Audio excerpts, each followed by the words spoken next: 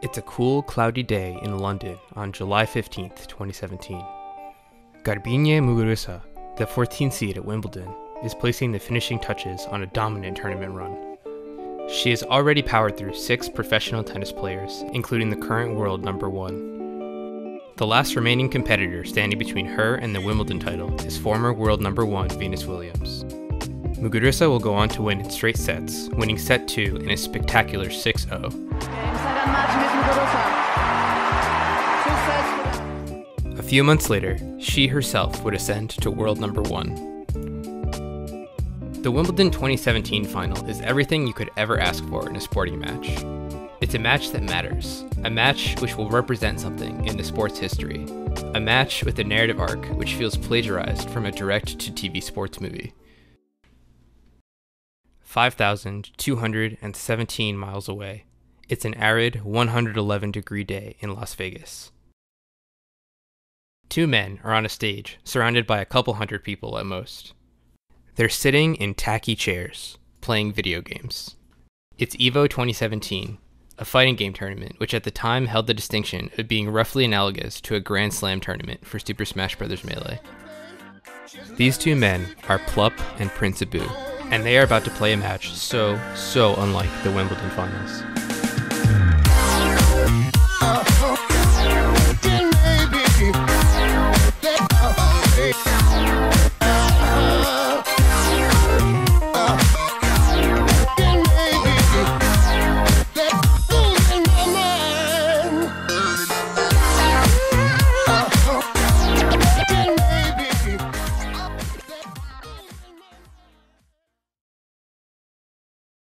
It's hard to really appreciate this set unless we have a good grasp of its 2 players.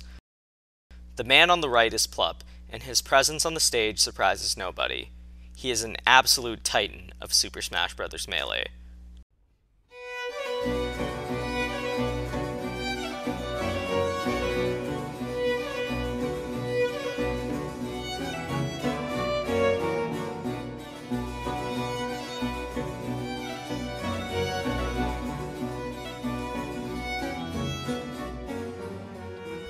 Three months before EVO, Plup decided to play Luigi in a major tournament for no real reason at all. He was just bored and thought it would be fun. With Luigi, a character inarguably not even in the top 10 characters in the game, Plup would beat 2 top 25 players and take a game off Mewtwo King. It was like if someone entered the French Open only serving underhanded and then made it all the way to the semifinals. He is just that much better than everybody else. At this point in EVO 2017, Plup has uneventfully beaten down everyone in his path. His presence on the stage feels like a formality. And the man he is sitting next to is having the run of his goddamn life. But dude, I think Melee's fate actually rides on Prince Abu. Really? For the I'm interested in this theory. For the time being. There is so much more to Prince Abu than you might glean from a cursory glance at his ranking and performances. At rank 42, he's a solid player. He's had a mix of good and bad tournament showings, from a brutal 65th at Genesis 4 to a strong 13th at Full Bloom 3. But one very simple thing places an enormous amount of attention on Prince Abu. As of this tournament, there are no other Puff players besides him and Hungrybox in the top 50. Jigglypuff is weirdly antithetical to the things players are usually drawn to in Melee. A slow, zoning, patient character in an otherwise fast-paced, interactive game. As a result, she's not very popular. Just the best player in the United States, and Prince Abu. Since Hungrybox is notorious for refusing practice matches with other players, Prince Abu is the best Puff practice partner in the world. Hungrybox's opponents love Prince Abu, and Prince Abu loves them back. Like a bird hopping around inside a crocodile's mouth, it's a beautiful, absurd harmony. He practices with the absolute best players Melee has to offer, in exchange for playing a character nobody else can bring themselves to use. Prince Abu is a fluffer. Top players would host fundraisers to fly Prince Abu out to events they were attending, including prestigious invitational tournaments that Abu did not qualify for. They just wanted him there, in the background, to play between matches.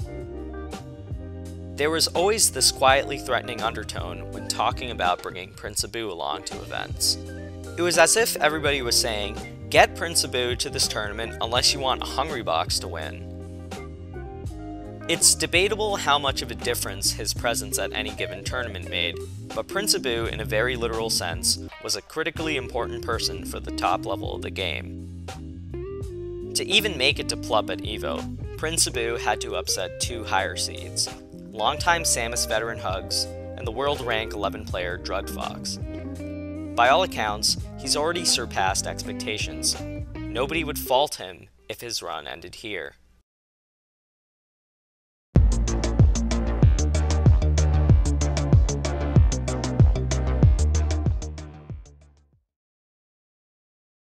The beginning of Game 1 at first glance isn't much different from any other high-level Fox vs. Puff set.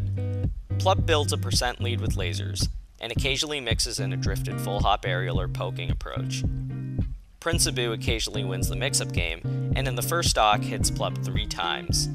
11 seconds in, he beats a full hop with a single back air. 23 seconds in, he predicts Plup's movement on the side platform and lands 2 forward airs. 39 seconds in, he catches Plup's movement to a platform with a single up air.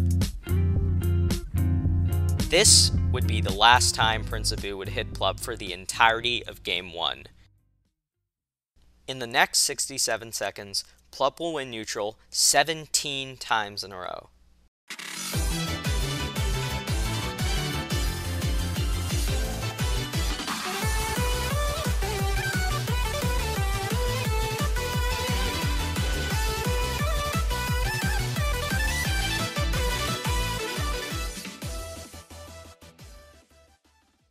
After 2.5 stocks of relentless pummeling, Plup runs in with a jab, followed by a short hop bear.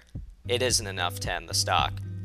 Prince Abu floats back to the stage, and Plup once again runs in with virtually the same jab. Prince Abu, a good player and winner's top 32 at EVO, is prepared this time. He ASDIs the jab and instantly shields. Now, surely an attack following a jab cannot harm him.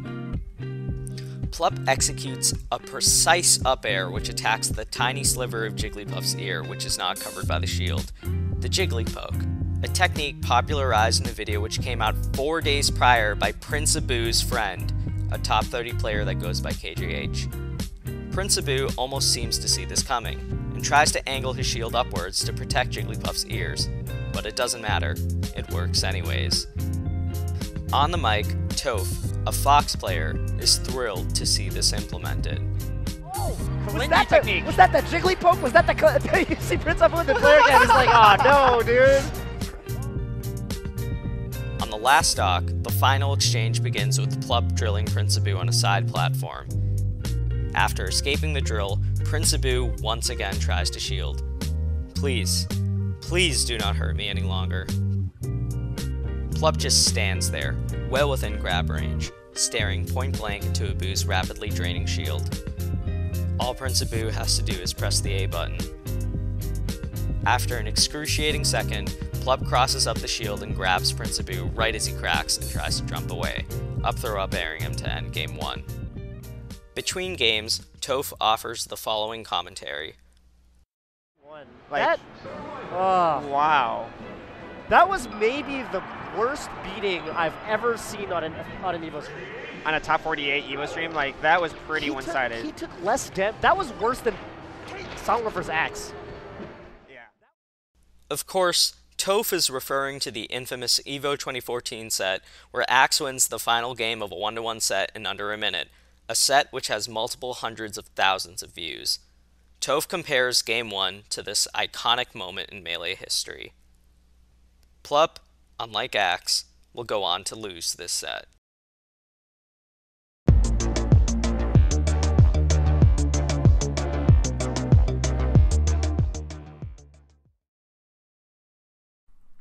There is some debate within the Melee community about whether Jigglypuff is the best character in the game. Whether or not she truly is the best is debatable, but one thing is not. If your tag is Plup, you find this matchup to be very, very boring. What about this matchup? This can't be too good for Luigi. Yeah. Yeah, that's what I think whenever I see a Puff on screen. I'm like, damn, this is not good for whatever X character. I would actually love hearing your guys' thoughts on. I would hate to. I despise this character, so no, I don't want to. All right, I love Welcome it. to the If you, how would you hit Puff with Luigi? You just hope something works. I don't know. You're throwing out random moves. Fireballs. I don't know. You have like your lips on the C stick, just kind of moving it. Yeah, I'm the really worst have person to anything commentate with ever. No, I actually love. I shouldn't commentate this pool. This is what I. In the good old days, I could complain about Puff as much as I wanted. Hell yeah, you still can. There I'm all wasn't for the, it. no. All right, well he can bring it back with 30 really good reads. This is why I don't even like fighting him on Yoshi's. His back air is the entire stage. It's rough. Damage. I have so many words for Puff, but I feel like I shouldn't say any of them. This balloon is just dominating our game. That's it. I'm counter picking Puff. It's the only way. Do it, dude. No, I'm just kidding. Actually, Do you think you terrible. could? It'd be terrible for viewership. You think you could? You think you could play the character? I can play the character. Give me like a month. You can play any character. Yeah, definitely. Oh! I just mean like from your heart's perspective. Could Oh, you, definitely not. Could you do it? It would be. I would never be. No. It'd be That's the what hard I'm saying. I would hate Like, myself. The do hard it. sellout. Part of what makes Jigglypuff such a strong character is her ability to make you do something stupid out of desperation to engage. Pair this with the ability to KO at early percents virtually instantly, and you get a character who magically happens to win a lot of high-tension situations. That could be it! Plup is a famously emotive player, and he hates Jigglypuff. For a player capable of beating top 10 players with his 4th best character, it speaks volumes that he hardly ever touches the character himself. And now, in the game immediately following the worst beatdown in EVO history, we begin to see Plup grow visibly tired of sharing the screen with Prince Abu. Without either player having a huge lead, Prince Abu can afford to play defensively. At 648, Plup hits Abu with a stray drill which does 5%. Aside from lasers, he is unable to hit Prince Abu for the next 20 full seconds. Prince Abu is simply always just too far away. Plup, in a departure from his Game 1 game plan, begins attempting to run forwards to up smash and grab in neutral. Up smash, grab, grab, grab. Some of these work, some of these don't. Up smash, grab, grab, grab. Up smash, grab, grab, grab, up smash. Then, despite winning up until now, a crack appears. Plup does a standing laser by mistake, which locks you into place. Prince Abu shields the laser, which traps him in shield stun for a few frames. Prince Abu wave dashes forward, but Plup has a few frames of advantage. He can easily roll away and safely maintain his lead. Instead, Plup once again attempts to grab. He is a few frames late. His advantage evaporates. Both players grab on the same frame. Prince Abu is port 1, so the game awards the grab to him. He up throw rests Plup at 14%, instantly killing him to take game 2. Plup hangs his head. He needs to play another game against Jigglypuff.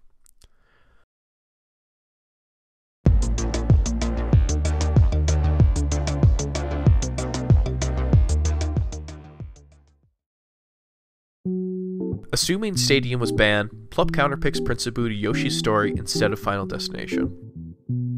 You'll see players like Mango do this when they feel the smaller space would allow them to play closer to Jigglypuff.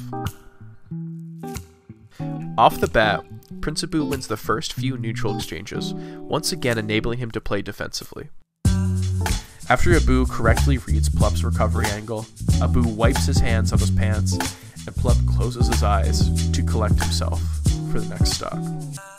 Neither player immediately notices that Plup isn't actually dead.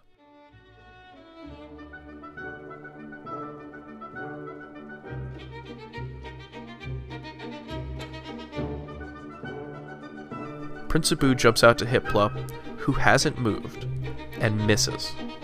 Plup's eyes are still closed.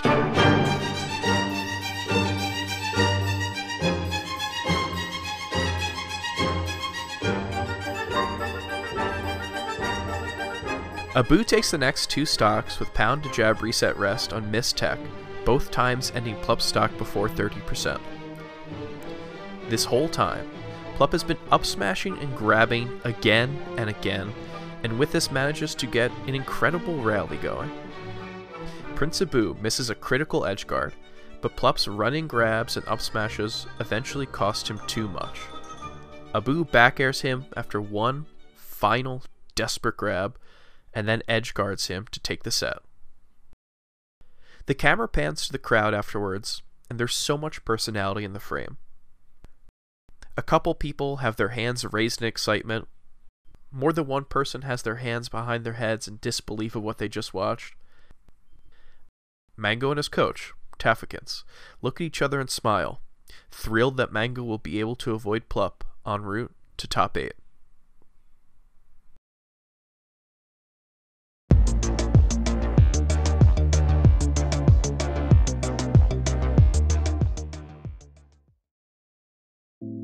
Melee tournaments are double elimination, meaning both players were still in the tournament after that match was over. Plup ended up placing 5th after a commendable run through Ryan Ford, Swedish Delight, Axe, and the Moon, before eventually losing to Hungrybox. From 1,000 feet, this was a solid performance from Plup, who was the tournament's 6th seed.